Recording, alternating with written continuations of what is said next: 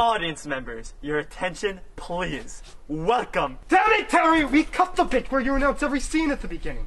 Oh, sorry. Every production, I am the only competent actor around here, but that idiot Terry Bull always gets the biggest roles.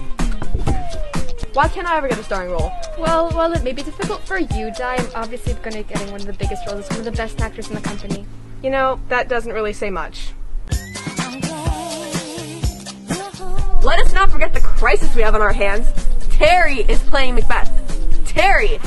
This caused Terry to say half of his lines to a wall, which he now thinks is actually an actor.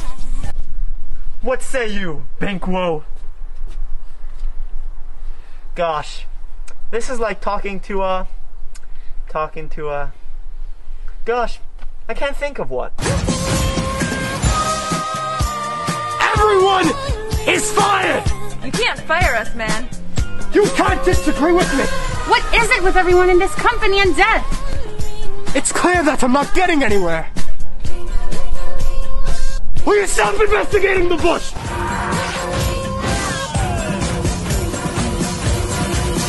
Yeah, but holding a meeting in an unsuspecting person's house doesn't seem to serve any purpose in furthering the plan from yourself. And it could backfire on us.